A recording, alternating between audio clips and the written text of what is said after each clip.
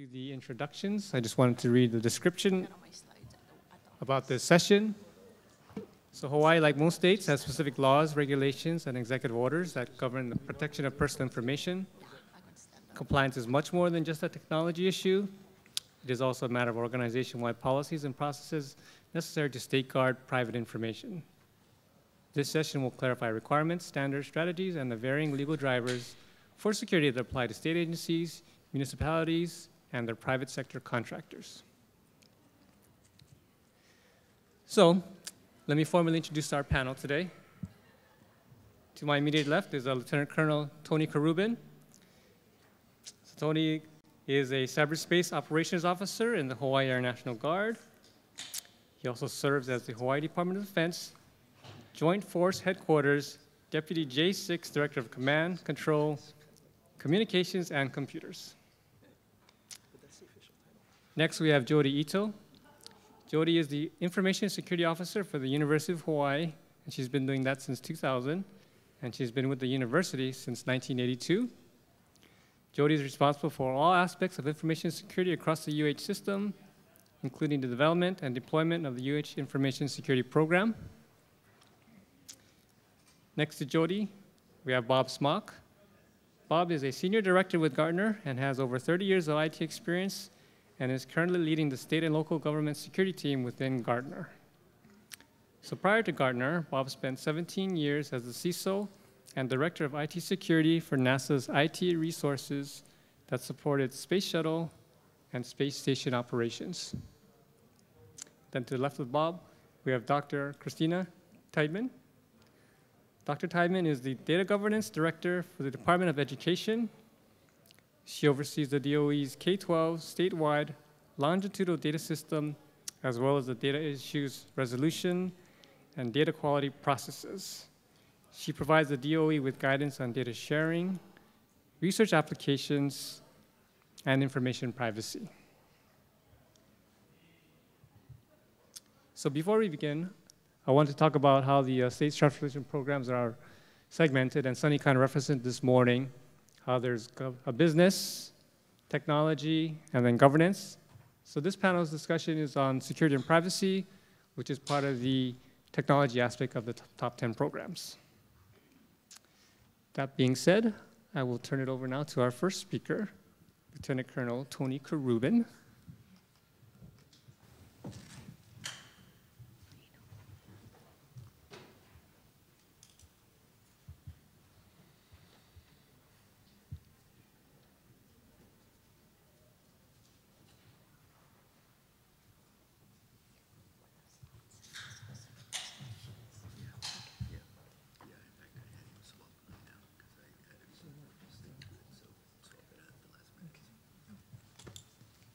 Can everyone hear me?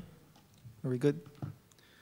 Okay, so good afternoon, everyone. I just wanted to spend the next few minutes sharing with you some of the initiatives that we're pursuing over here at the State Department of Defense, not to be confused with the Federal Department of Defense.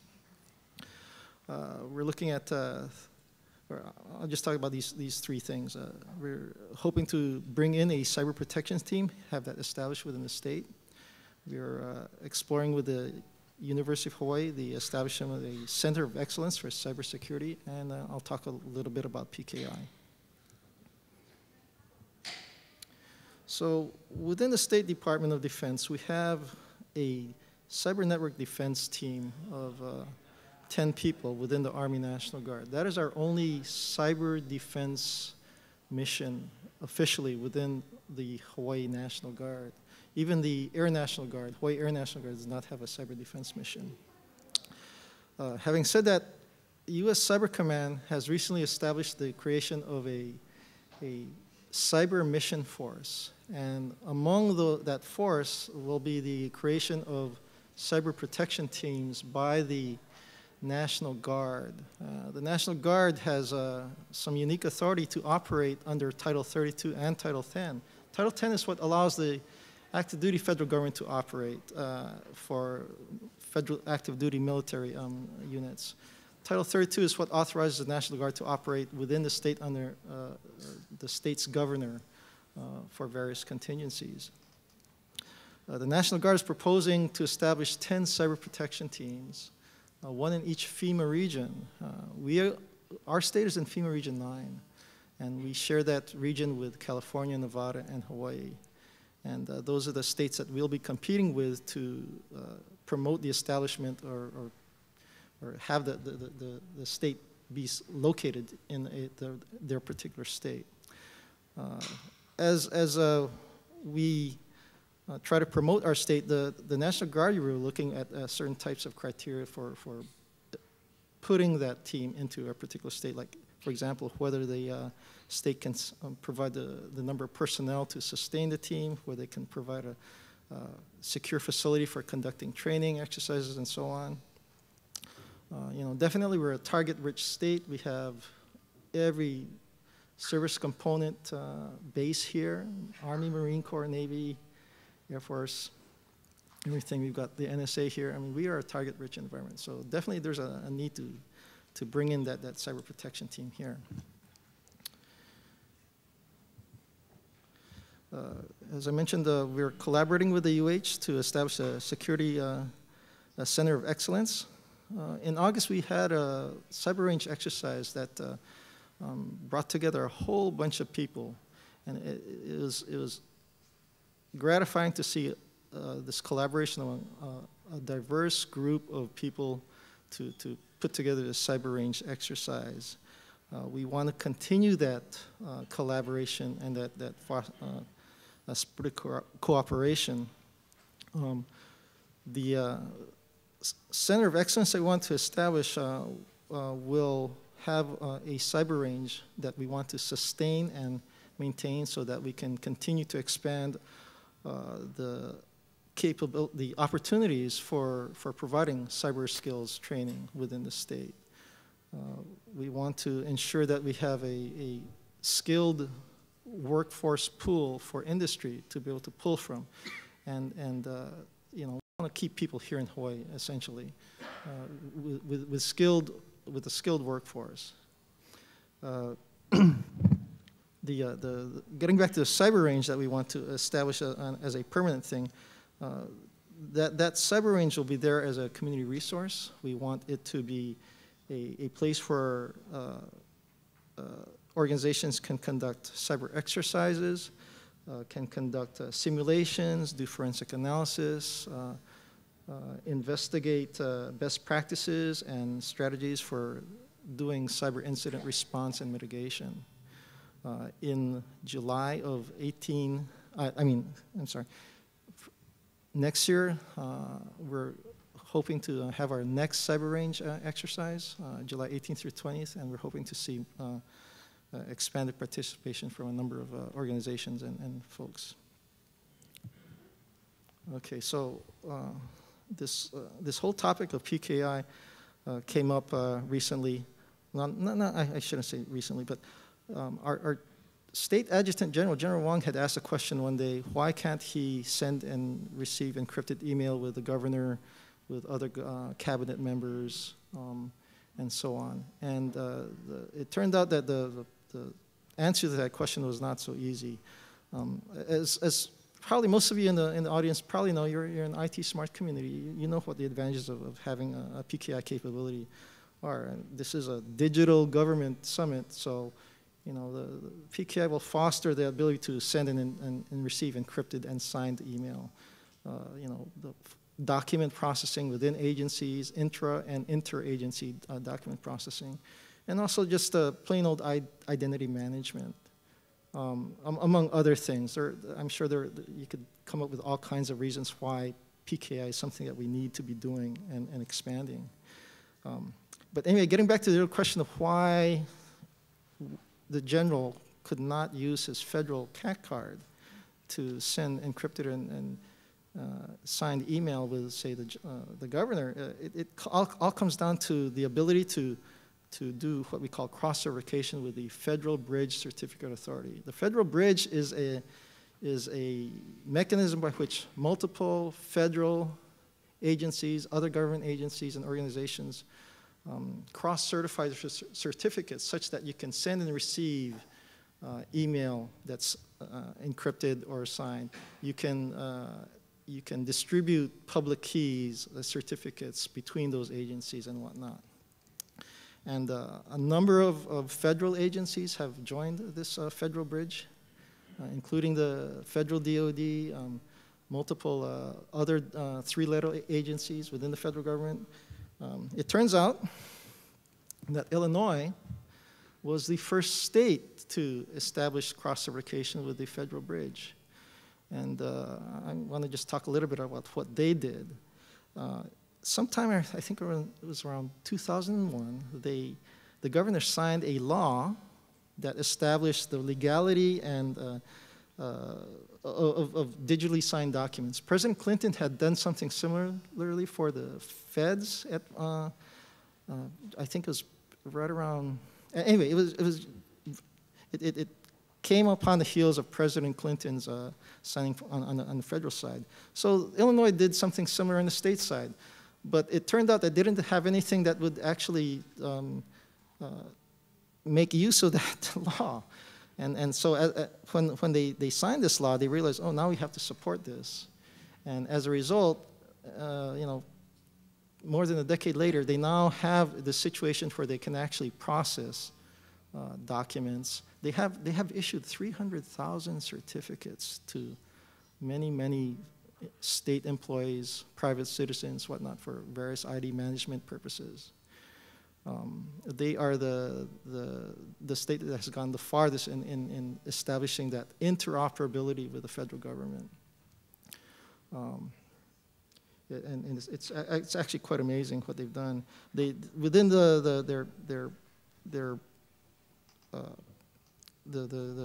security tokens that they provide have multiple levels of assuredness, depending on whether you can submit, provide a driver's license and other types of certificates as credentials. As I said, it's a decade-long effort. It was they have a staff of 5, and 2 of that staff are actually contractors. And you know, as we look to see how we want to do PKI within the state, we probably want to look at what they've done and hopefully not repeat some of their mistakes. The requirements for establishing that cross-certification is quite stringent. There are stringent audit requirements to establish that initial certificate that is actually federally recognized by the federal government. And you know, it's one of those things where you have to actually hire someone that really knows what's going on. But anyway, in closing, so we're going to proceed with trying to get that cyber protection team established in the state of Hawaii. We're looking to send some documentation up in next month to you know, say, Hawaii, we want that team here. And again, in July of next year, we're hoping to have our next cyber range exercise. We hope to see some of you smart security folks out there participating in the exercise. Maybe Jodi can mention a little bit about that. Some more. And then, of course, we're going to continue to pursue this cross-certification with the federal government. That's all I have. Thank you very much.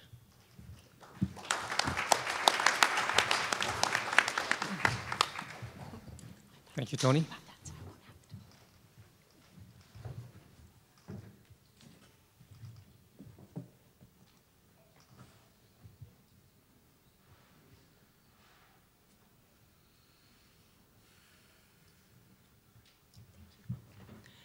So thank you very much for staying here so late and being with us. However, yes, security is very important, so just do it, okay?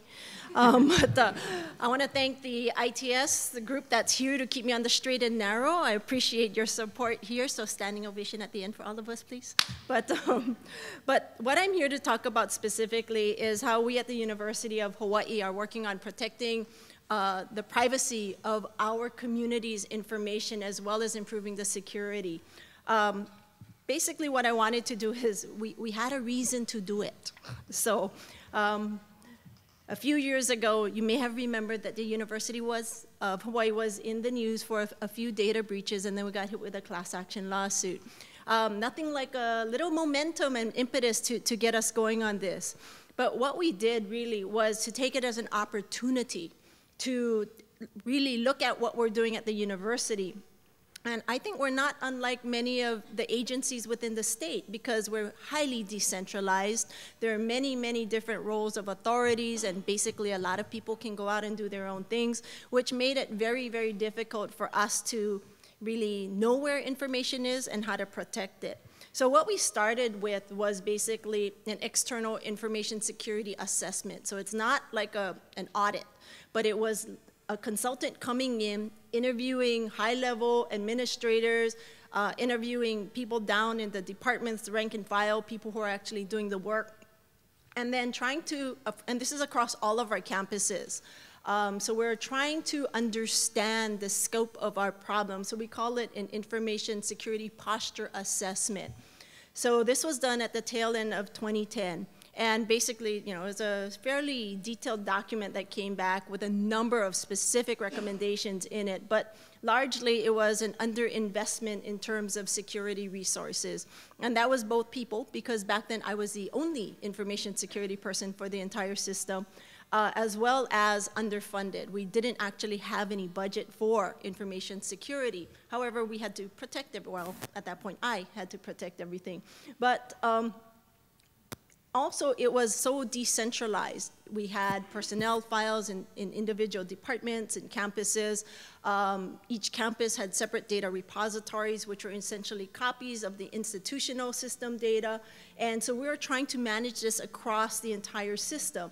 So just to note that, you know, our data breaches were actually on different campuses. So it's not that one campus had multiple breaches, because we tend to learn from these things.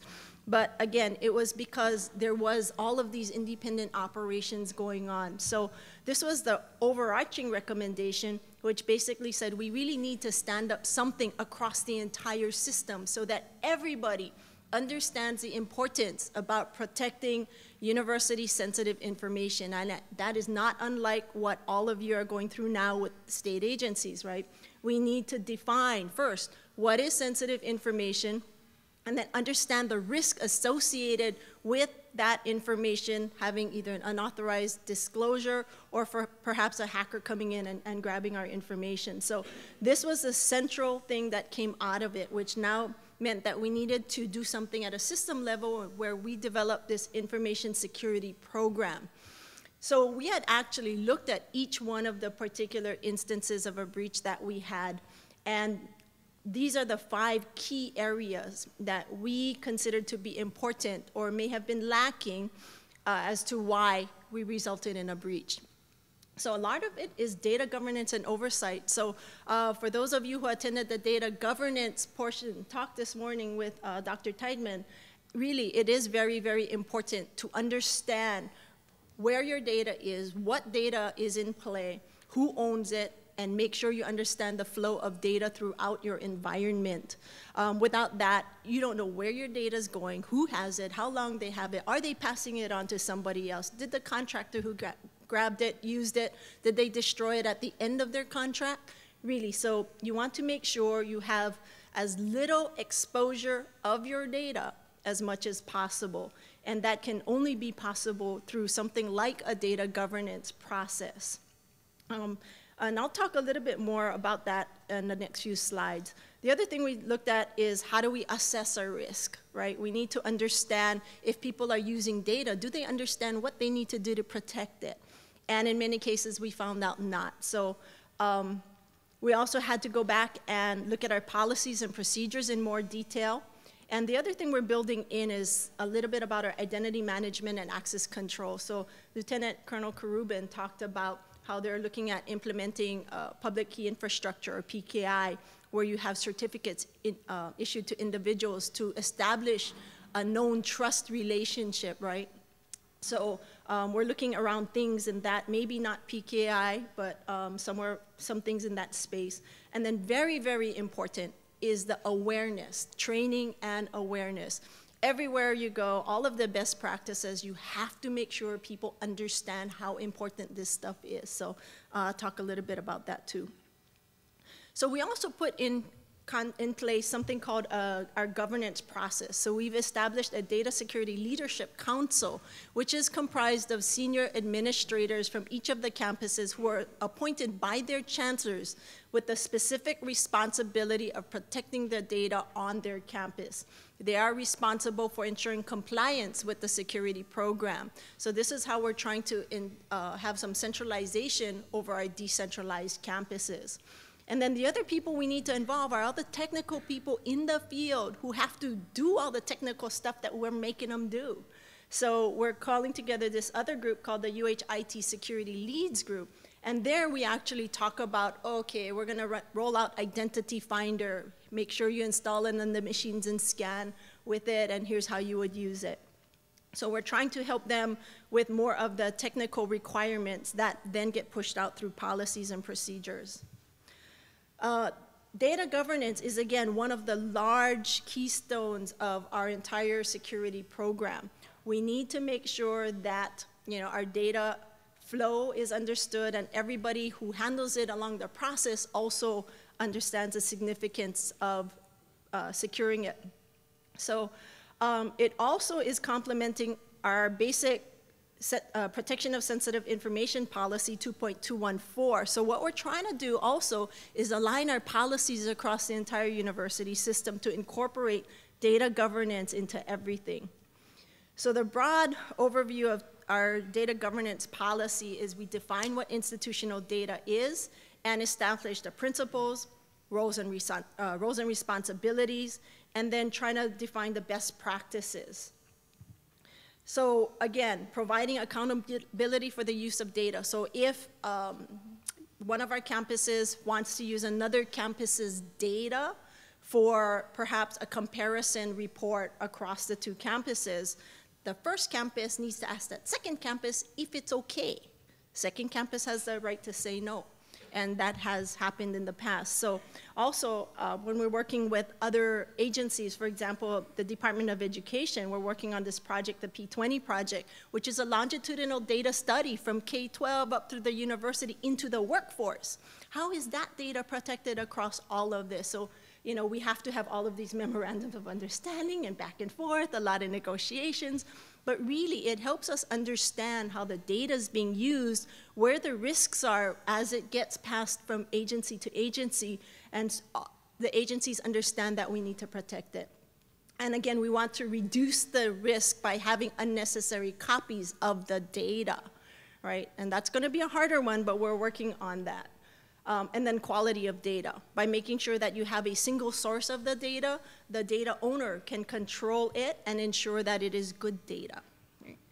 So in short, basically the process is this, you know, we're creating something called a UH data sharing request procedure, which we have a long form and a short form. I won't go into the details, but basically it's a work in progress, where if somebody wants to use institutional data, you have to ask permission, and you have to tell us why you're using it and what you're gonna do when you're done with it.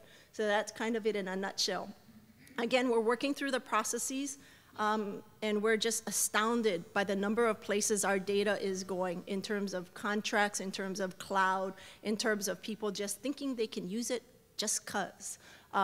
So again, this is the awareness process. So as the various people within all of our ITS, our IT infrastructure group, our developers, our programmers, you know, we talk about this within information technology services because as they hear it from their customers, we can all share this. So this is why it's really important for us as an institution to be able to make sure that everybody understands what we're doing. Other thing we're doing is around audits and risk assessment. So we're actually working with our internal audit unit, and we've identified key areas which really handle a lot of sensitive information, one of which we did an internal audit last year, which was for our student financial aid information. So you have student information, social security numbers, parents' financial information. So they handle a lot of very, very highly regulated data. So we did a survey, and then all of the financial aid offices on all of the campuses had to respond. And it was a fairly detailed survey. And then following up, we did an on-site visit to make sure that some of the physical securities and controls were being abided by. But it did point out some things to us that we don't have a system-wide records management policy. So that's something now that we're going back and revisiting. And then largely what we want to do is across our critical systems or critical servers that contain highly confidential information, we'd like to do an external assessment of these every 2 to 3 years. We tried to create a portal to our information security information, and one of the pages on that portal is our policies, because we want to make it easy for people to find all of the specific policies that may relate to their use of the data. And additionally, as new things come up, this year's audit is around HIPAA information. So, and we do not have a system-wide HIPAA policy. That's the next thing we're working on. PCI DSS is coming into play. And then also, we really need to revisit all of the policies to have that continuum of both the language and the philosophies that goes through everything. You know, the policies are going to be basically your keystone to everything, because without a policy, how are you going to make people comply or make them understand what they need to do? So you need to have a policy in place, and then you need to have the procedures that follow it. Our security and awareness training, we developed it in-house, largely because we needed to accommodate so many different things from the university perspective that is probably a little bit different than, say, some of the commercial offerings. All we did was built it in a current learning management system, which is open source Sakai, and we're making people pass with 70%. So that's kind of low, but you know, we're going to ramp it up. So we want to bring people in, you know, not kicking and screaming immediately, and then we plan to redo the curriculum every 2 years. But the other thing we're doing is we're also mandating, according to the use of the data, that people have to take this training. So if you use our student information system, you are required to go through this training. So that will take about 2,000 to 3,000 people. We've had people within our institutional research and analysis office be required to go through the training. So we're trying to do it within their areas of roles and responsibilities where they touch the data. Okay? And then we're trying to also require our third-party vendors to take the training. So that's a page on our training. The slides will be up online. But the other thing we're doing with this is our identity management and access control. So we're trying to build it in where all of the requirements that you either take the training or sign all of these acknowledgments are done online, and it's easily trackable. And the goal with this is down the road, and this is a homegrown system, is that eventually, if you do not meet the requirements for the training or the acknowledgments, we will then turn off your account. So that would be the big stick. We're working towards that. We're not there now, but we feel that that would be the ultimate where, you know, that's the big stick at the end where people really realize that we're serious about it. Password strengthening, always an ongoing problem. And then the multi-factor authentication, we're currently also investigating certificates, as Lieutenant Colonel Karubin mentioned, for the Guard. But there's a problem with that. How do you issue them? How do you make sure that the person who got it is really the person, the right person? But if nothing else, we're looking at some sort of PIN system too. So lots of work in progress. And this is just a snapshot of what our ACER service looks like. So if you log in with your username and password, it will then present to you the things that you can either have taken the training on, or if you have to do what we call electronic certifications, you acknowledge some sort of policies or procedures. Other things we're doing is making sure that around the risk of the data that's involved, we're requiring people to register that repository of information. Actually, that first element is required by our Hawaii state laws, the Hawaii Revised Statute. As an agency of the state, we are required to register every single instance of personal information that the university holds. The second thing we're doing is requiring registration of servers, as well as the scanning of the servers, both for PII, personally identifiable information, as well as for vulnerabilities. So this is an ongoing process. But at that end of every year, we generate a report that's sent to the campuses and the Campus Data Security Leadership Council member, and they need to authorize that it is indeed a legitimate instance for that server to be up and running with that information on it. This is ongoing. It's a continuous process. We actually had the consultant come back in and do another security posture assessment, and I'm happy to say we showed significant progress. So it's been about 3 years since we first implemented the program. So, I guess the progress will be slow, but anecdotally, we actually get feedback because people will say, oh, so-and-so, I saw them using a social security number here, is this okay? Or they're sending this kind of information in email, is that okay? So the fact that the rank and file are asking questions really means that the awareness has been raised. The other thing I think we wanted to talk about very end is what Lieutenant Colonel Karubin mentioned, is our cyber range. So that is where we're creating a virtual environment where we set up business IT infrastructure, and we have attackers and we have defenders, and it provides people an opportunity to try to understand what an attack looks like and how you would then defend against it. So this first one was in August this year, and next one is July 18th through 20th next year. And this range, though, is, again, it's new. We're building it up from scratch. And along with that, though, Tony also mentioned the Center of Academic Excellence. So we at the University of Hawaii, we're right now in the middle of this process of trying to establish a pathway through the university system for cybersecurity education.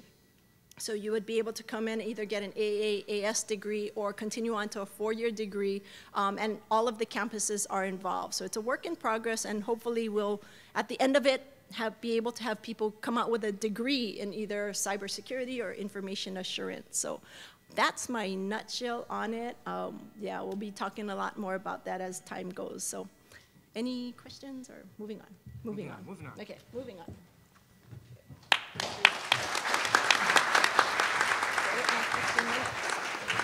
Thank you, Jodi. That was my 15 minutes at work.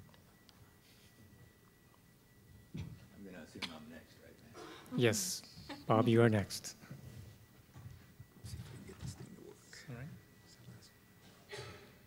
Yes.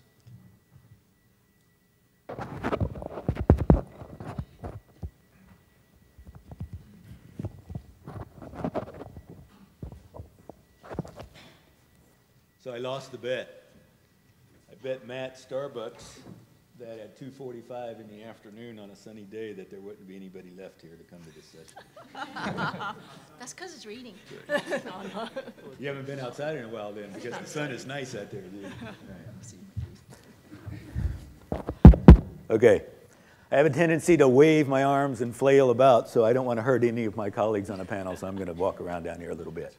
So what I'm after, one of the other things, hey, cool, works good. This is a pretty dry topic. It's also pretty hard. It's hard for people to get their heads around. So that's kind of what they stuck me in here for. But somebody actually did good planning, Matt, because they stuck me after Jodi, because this is what Jodi talked about a lot, was getting your hands around your data. So what we're going to talk about is information classification. And I mean what it says up there. It's probably, in fact, I know for a fact, very few folks are doing it. During a security review conducted last year of all of the departments and agencies of the executive branch of the government here in the state of Hawaii, very few, very small percentage of those departments and agencies actually did any information classification, actually had a policy that was specific to the work that agency did, and even fewer actually had practices for doing any information classification. Why? Well, because it's not easy, and sometimes it's not cheap. But there are also a lot of misconceptions about information classification that I want to try to address now, so that maybe you can go back and actually progress along the path that Jodi is now doing, and that I can help my buddy Matt, who's now got that responsibility for helping the state develop information classification, actually get this job done, okay? So you can see basically what the premise here is. A number of things. I did use the magic word, transformational. Isn't that what this is all about? Isn't that what the state CIO's magic word is? IT transformation in the state. And yes, information classification can be a part of that. So let's see how. By the way, I haven't told Jodi this, But as part of that assessment that was done last year, Jodi and her group were peripherally involved in the assessment. We actually found Jodi and her program, her only 2-year-old program at the time, to be pretty robust and mature given where they had started from. In fact, we found them significantly more robust and mature than any of the other 18 agencies in the executive branch of the government that we were looking at. So nice job, Jodi. Oh, thank you. And we're expanding our data classification, by the way. Cool. Okay. Or maybe not. Am I too far away? Shall we drive? I'll drive for you. Hey, it worked once. Okay. All right. I copied Matt's chart and I modified it a little bit. All right. Matt said that this topic, and as you know, as the title says, part of the security and privacy track. However, information classification, again, as Jodi was alluding to, isn't necessarily restricted to only security. In fact, it's more appropriately applied to information governance and data governance. It's just one of the positive side effects is you can use it to improve your security and privacy. So take that as what you're going to see over the next few minutes. We're going to talk a lot about data governance, right? Because that's truly where information classification falls. I've been in security for 30 years. I always got to tell war stories, right? There are a whole bunch of them up there. I won't go into it. If you're sitting in the back, I'm sorry, I know you like the back seats, but you probably can't read all the small text. Your problem, not mine. Right? For all you guys in the front, you can see all the different war stories. You will see a couple of states up there. Right? I have worked in those states because of what I do. One state in particular, actually not reflected on that chart, Christmas Eve called me and said, Bob, we're about to show up in a newspaper article that shows all of the breaches that we've had recently, and it's not going to reflect favorably on us. Can you please come help us build a plan to dig us out of this hole? That's what I do. Right? I'm the fireman. I come in, I do assessments, and I help people build roadmaps to get out of the problems where they are. One of those items is always information classification. And so, of course, I'm telling war stories. You need to address your security and privacy problems. I'm just going to point out one of the aspects to do that. There are many. Colonel pointed out PKI, encryption. Jodi pointed out her program. Lots of ways to do it. But if you want to do it right, if you want to do it and not spend too much money, who has too much money in their agency? Yeah, I knew the answer to that one. Okay, that's what we're after, right? Doing things right, doing things efficiently, doing things appropriately. That's what information classification helps us do. Very kind of straightforward. What is information classification? Otherwise known as information categorization. Not to be confused with the gentleman in the uniform who would call classified information something completely different. Those of you in the military, all right? That's not what this is about. This is about the categorization of data, right? Now, let me give you another war story here, all right? I think Matt introduced a little bit of my NASA background, I think. I was Chief Information Security Officer with the Space Shuttle program for a long time. Way back in the day, the shuttle launched in 1980. First one launched in 1980, and 15 years of development before that. In the spirit of cooperation with all of the nations of the world, France, Germany, Canada, and at that time the Soviet Union, the United States government, in its infinite wisdom, decided all information related to the space shuttle would be made public. Obviously, with the exception of the military, the top secret military data that was flying on the shuttles at the time, but all of the other information would be public.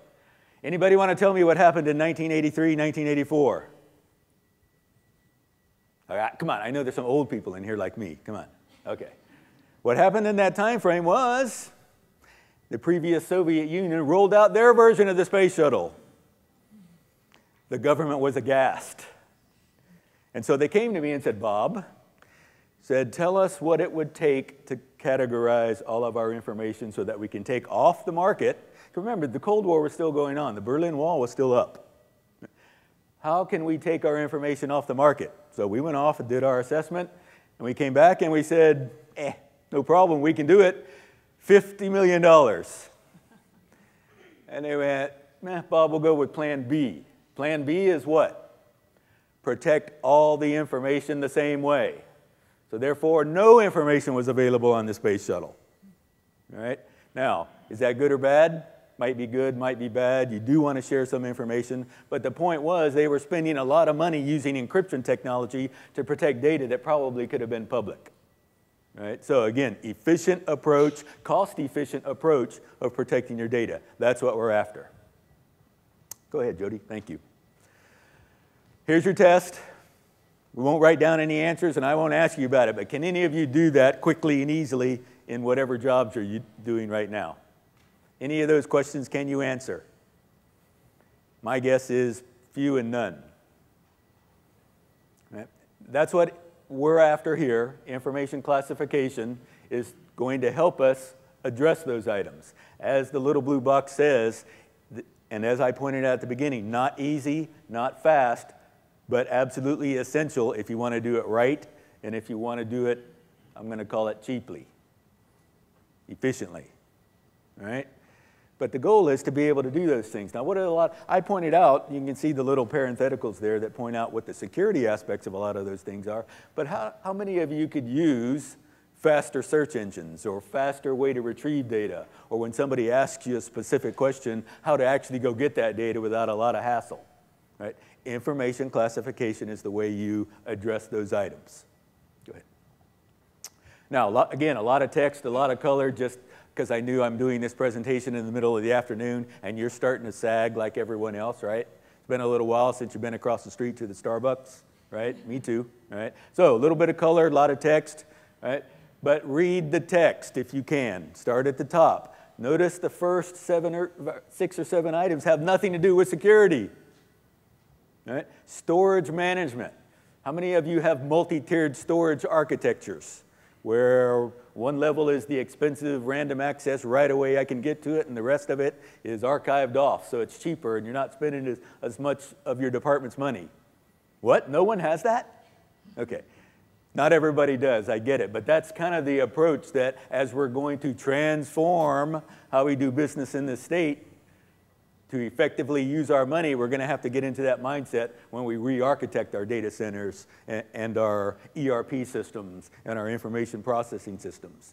Right? Knowledge management. You know, how quickly can you retrieve data that somebody asks for specifically? In my spare time, I do e-discovery stuff. Right? That's when there's a lawsuit or something and someone says, I need all of the email going back 15 years on this person. How many of you can retrieve all of that data, and how quickly can you do it? Or do you just turn over all 10,000 hard drives and go, here, Mr. Attorney, you look at it. And the attorney will charge you $250 an hour to search through all those things and find everything he needs. Not an efficient use of our money.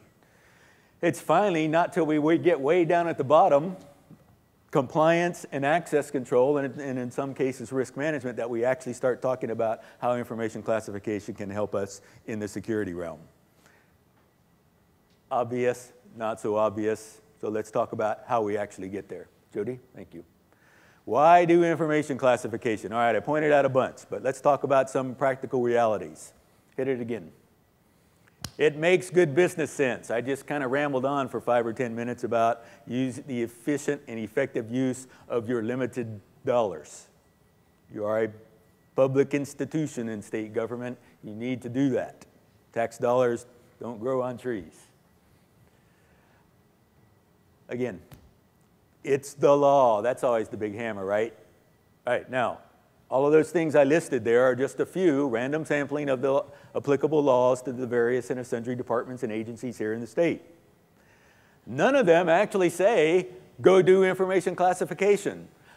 All of them say, here's the type of information you need to do certain things with. How do you know and how can you find that type of information? Most of the organizations that I work with that have had data breaches tell me we have been depending on the knowledge and goodwill of our employees to know what the data is and to know how to take care of it. How many of you ever watched the X-Files? Show of hands? Come on, don't be shy. Okay, thank you. What's the favorite saying from the X-Files? I'm a security guy. I use this term all the time. Trust no one. Not even your own employee. War story. First time I did a presentation at NASA, accrediting systems. I established a whole program in Houston, Texas. That's where I'm from. Established the whole program at the Johnson Space Center, Manned Space Flight Center in Houston, Texas. And then I was given the task of expanding my program across NASA. My first stop was the Kennedy Space Flight Center in Florida. And I walked on there, and I walked in, and I did my first presentation. And again, I'm old, so we were dealing in hard copy back then. And I had my presentation physically thrown at me. Why? Because I was basically accusing their employees of not doing due diligence on taking care of the information. And that director took his badge off, his NASA badge off, and shook it at me and said, but we all wear these badges. We're all trustworthy. And I'm going, Guess what my first job was in 1980 when I first started doing security? It was prosecuting a NASA employee for illegally leaving his job. All right, he quit his job, but kept his system administrator rights to the system that he had access to.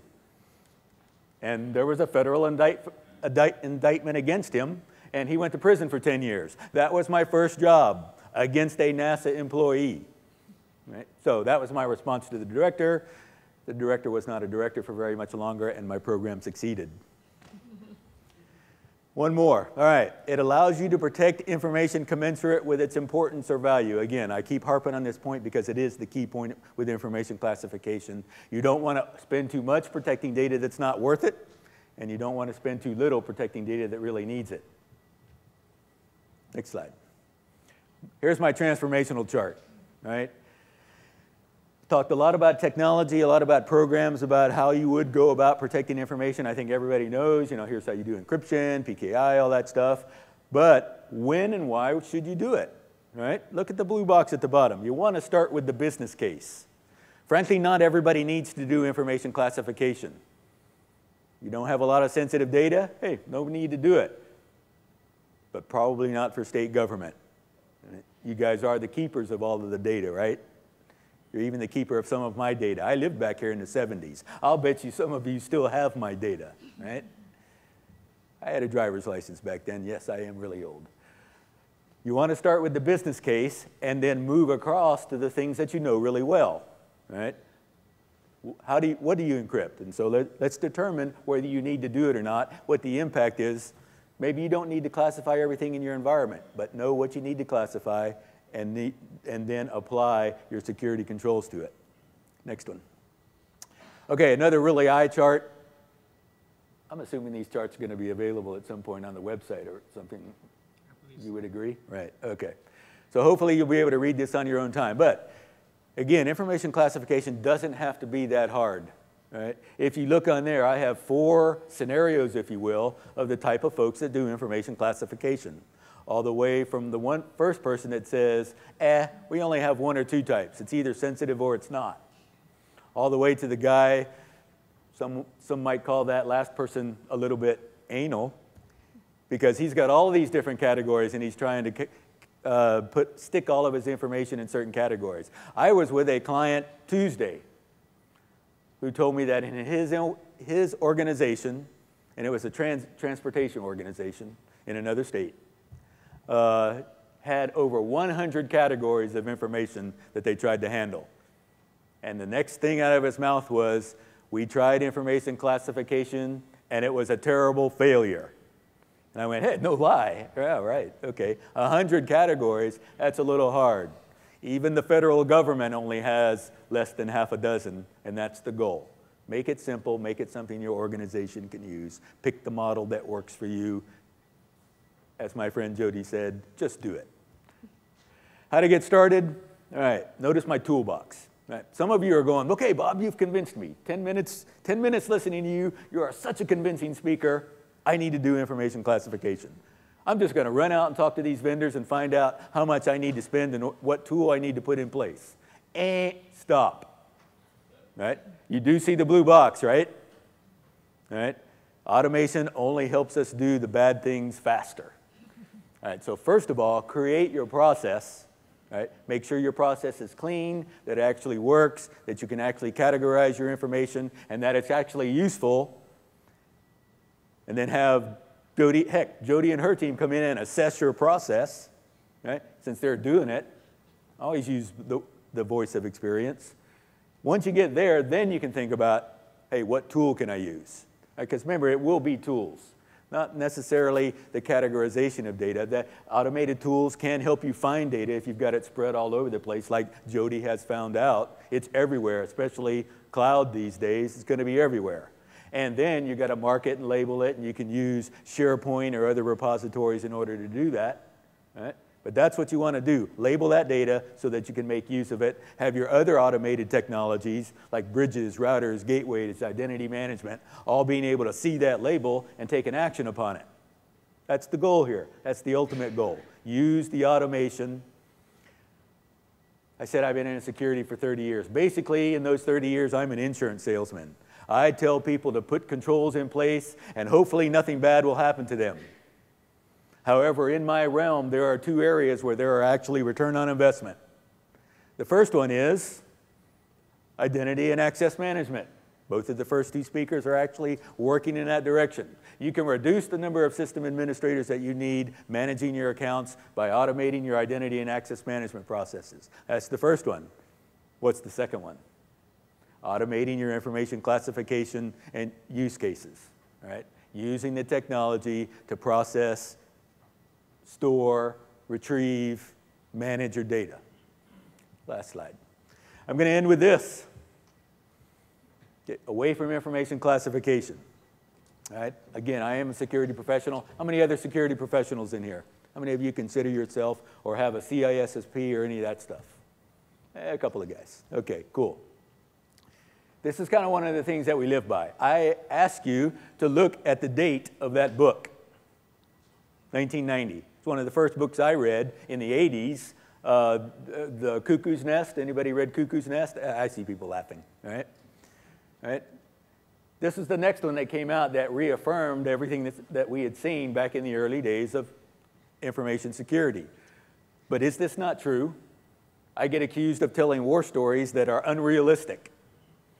Right? Well, then I turn around and I accuse managers of being not prudent, and in fact, some of them negligent in the management of their data and the execution of their responsibilities and accountabilities for the people that gave them that data in the first place.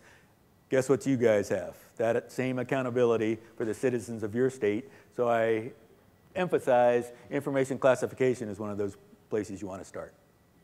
With that, I will finish. Thank you. Thank you for your attention.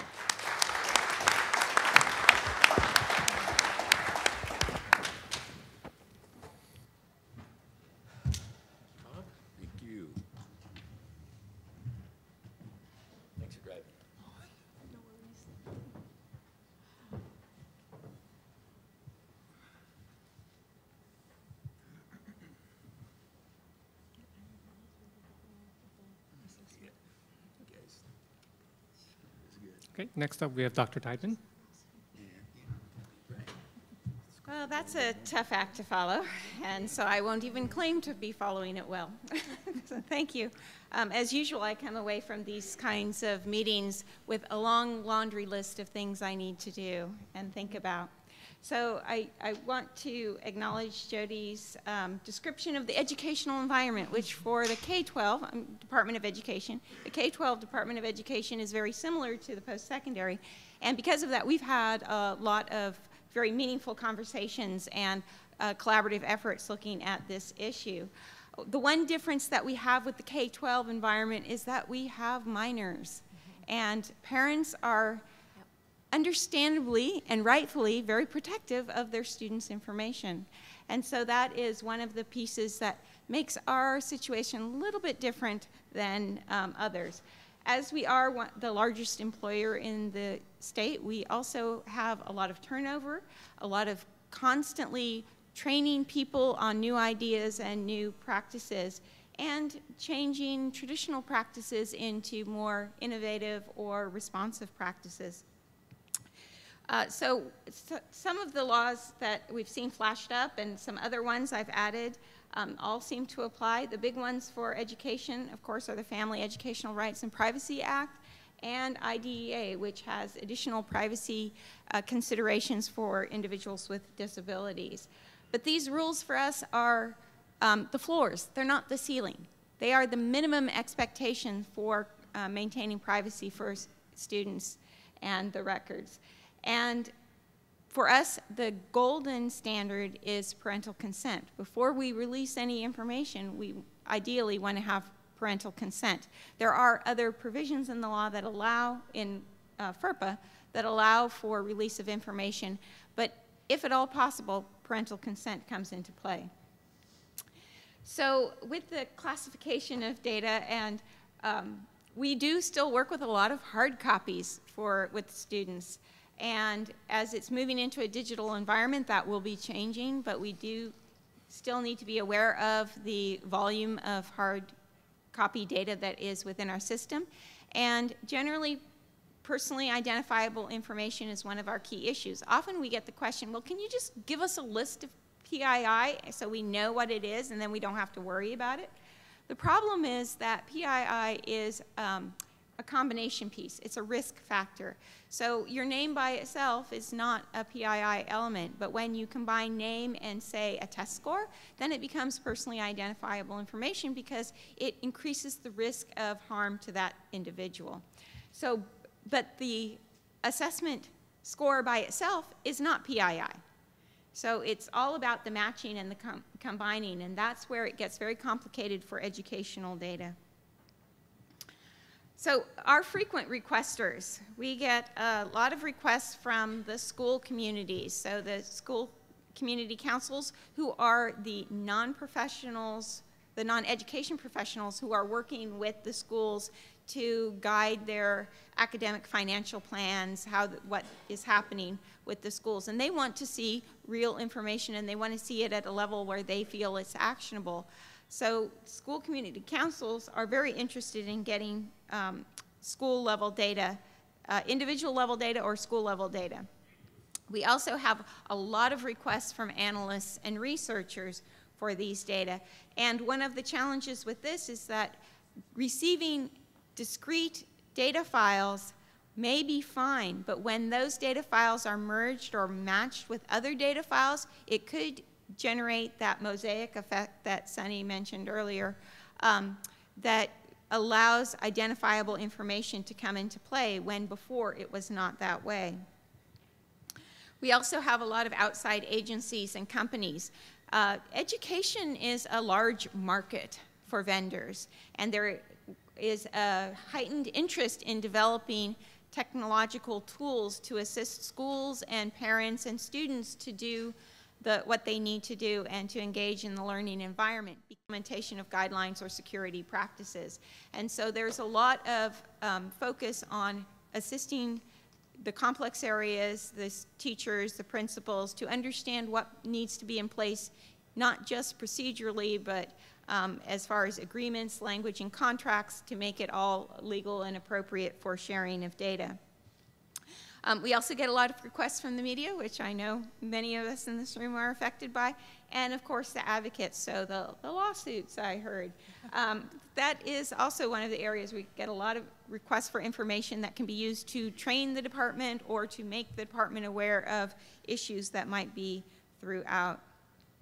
So one of the things that's currently happening, and I know it is affecting many of you in this room, is that natural tension between we want everything to be transparent and we want you to be able to provide services at the drop of a hat and be able to know exactly what all of the individuals need to be able to provide those services, click of a button kind of service delivery, opposed to privacy. So we want you to be able to do that, but we don't want anybody to know what's being done.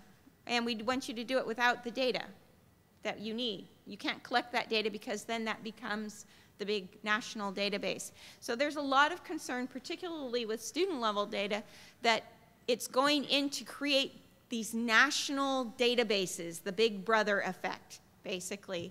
And so even though things like open data and big data are in topics, and collaborative assessment databases, and third-party vendor products, you might have heard of In Bloom, that's been in the headlines a lot lately, and our statewide longitudinal data systems, even though none of those have to do with building national databases, there's a perception that they do.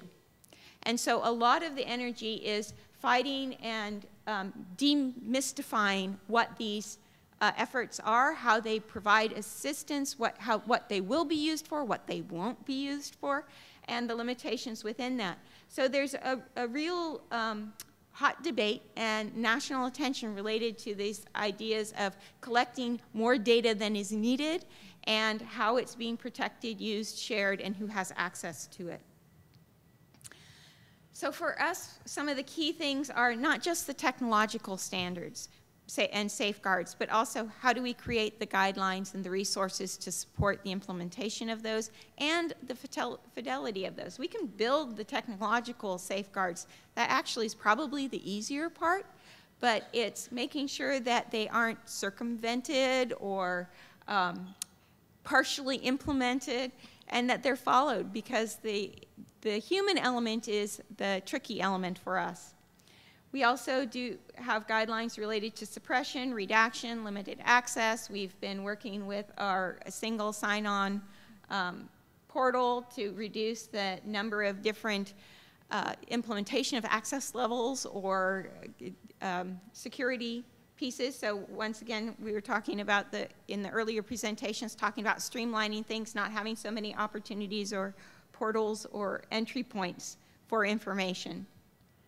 Also, as Jodi mentioned, developing confidentiality agreements, not just with employees or as well as employees, but also with the users, those researchers, the school community councils, media if need be, vendors, all of those, making sure that the appropriate confidentiality agreements are in place and that they are monitored to ensure that. Also, data sharing agreements. Slightly different than confidentiality agreements, but FERPA requires certain language to be contained within any sharing of data, and we need to make sure that that is in place. Data ethics. It's not just about what can you get access to, but what do you do when you have access to that? And for educators, just because you have access to the data, does that mean that you can use it for other purposes than what your job says you can use it for? And how to train related to that. So on training, ongoing training, we have a security training, annual security training for principals and vice principals and other administrators. We have training for all employees on FERPA.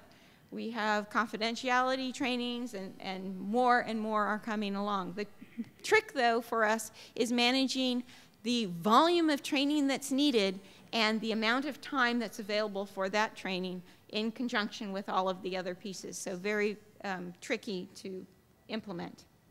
And then the monitoring and audit. So we also did an information privacy internal audit this year, and it didn't make the papers, so that should tell you that it went pretty well. But that doesn't mean that we don't have areas that we want to improve. Always, whenever we have an audit, it's our opportunity to look at the information and see what practices or trainings could be helpful. We also have implemented technological audits, so not just the procedure audits, but things behind the scenes, who's getting in and looking at the files, the individual student records in different systems, looking at it from different perspectives. So from the employee level, how many records are they looking at? From the student level, how many individuals are looking at that individual record? Those types of things. So doing some cross-domain type searches. So we have information. If you're interested in knowing more about the K-12 educational resources, we do have our data governance office, and one of the pieces that we implemented related to security was just the establishment of a data governance office. And in that office, we brought together areas that we deemed to be at risk for release of information. So we have not only our longitudinal data system there, we have our research applications and approvals, we have external data requests are contained within there, and one that is surprising to people is our grants. Are also within our data governance office, because grants more and more now are requesting student information or data up front to get the grant, and then there's a promise of providing data at the culmination of the grant or throughout the grant. And so it's become very important for us to be able to collaborate between those groups to make sure that information is not being released inappropriately or promised inappropriately through any of those means. So these are contact information for the department, resources, and thank you very much.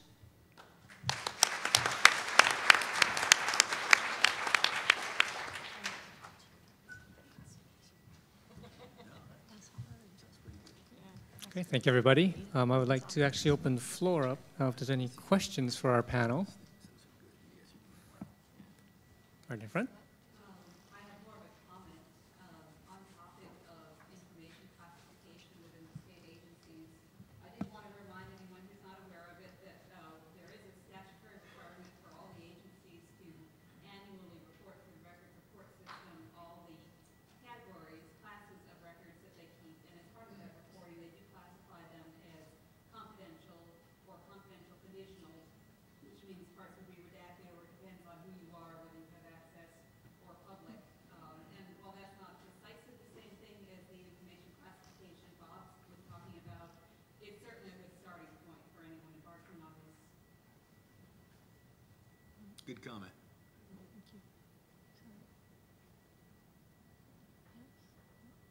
Any other questions? I know it's late in the afternoon, but all right, I'll ask a question then. No. You know, I guess there's a lot of experience here in going through the data classification, categorization process. You know, I guess for the, departments out there, was there any lessons learned in terms of, things that really stood out that will help, our audience not make the same mistake or, things of that nature? I would say I think the one that caught, when we were conducting the assessment last year, the one that caught us off guard the most were the departments and agencies that claimed, even though they collected a lot of the state information that's already been pointed out in a couple of the presentations, that they claimed they had no sensitive information or no confidential information or no private information. Right, which for a state government agency, with a very few exceptions, I was aghast at that concept. But again, I used the word transformational in the presentation simply because that's what this is all about. It's about workplace culture change. And if we've come from a culture where we haven't managed our sensitive information very well, that's the crux of the matter. Right? And we can't get there just winging it. And so an information classification structure gives you that framework, gives you that structure to start changing, more than just protecting your information, but to start changing that culture into a secure type culture or a culture that protects privacy appropriately. So that's right along the lines of what you're saying. You already have frameworks. There are a number of them. One of the keys is, and back to specifically to your question, Matt, one of the keys is while the state or other august bodies and agencies can levy requirements or even give you a framework, remember the framework has to be specific to the work that you do in your agency, to what you do for a living. So it's to take that umbrella policy and then define it for how you actually can use it and make it applicable to what you do. That's the key lesson learned to me, other than please stop saying I don't have any sensitive data. But to be fair, I think we all come from that space where we don't know we have sensitive information. And when they rolled out Hawaii Revised Statute 487N that specifically stated which data elements in combination, if there was an unauthorized disclosure, would be a breach, that helped us get that process rolling. So at the university, we just started with two. It was public or sensitive. And within the actually probably about 4 or 5 years now, we have a need to expand that category. So as I mentioned, we're looking at expanding it to 4 categories. So we're doing something, there's still the public, we're doing something that's called university restricted. It's kind of sensitive, but we need to use it more freely within our university environment. We still have that same sensitive category, but we've now expanded it on the high end, saying it's a highly regulated category. So that's where the HIPAA data would fall in, the PCI, DSS, anything that would necessitate a breach notification should that information be leaked. So there is a refinement process that you'll be going through, and we consider this to be an ongoing reiterative process. So. Any other questions? All right, well, I have one more then. Oh, stop it. I knew that was coming. Last question. So if the users are asked to classify or categorize their data, it's almost like you're placing your trust in them to give that information up. Are there, have you used tools or technology to categorize or classify systems and data, you know, at a higher level where you can automate that? And to some extent. Obviously, everything has to have a starting point when you do data classification. There are some things, like you guys have heard of data loss prevention technology, you know, where, you know, the succinct strings like credit card numbers, social security numbers, things like that, you can automate to identify as being a certain type of data. But, you know, frankly, the bottom line is we do have to trust the people, even though I cavalierly made the comment about not trusting anyone. That's not entirely true. We all have to trust everybody at some point. You are state employees for a reason. You know, now execute your due diligent responsibility and categorize the data. What we don't want is you categorizing data and you categorizing data and you categorizing data all differently. What we're after is to establish a consistent framework so that we can consistently categorize the data. okay, great. One last chance for last questions.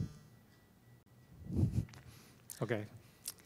Well, before I conclude, I just want to let everybody know that immediately following this session, there's a 15-minute break, followed by an awards program in the Coral Ballroom, so rooms 3, 4, and 5, and then an awards reception in the exhibit area. So that being said, this concludes this session. I want to thank our panel today for all your insight and knowledge, and I guess a big round of applause for our members. All right, thank you, everyone.